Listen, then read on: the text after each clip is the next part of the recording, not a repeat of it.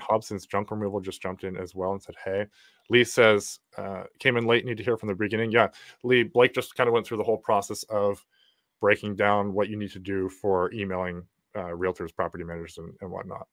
And he hops on with another shout out for Blake there. So Blake, when you were talking about the fact that people need to see you more than once, I just learned about this in from a book, and I forget the name of the book, but it was Daniel Priestley. He talks about the concept of the fact that there's this thing that Google engineers discovered, and basically they call it the 7-11-4 rule, that people basically need to see 7 hours of interaction with you through video or in person or online, 11 touch points, and in 4 separate locations before they feel comfortable to make a purchase. That's the average.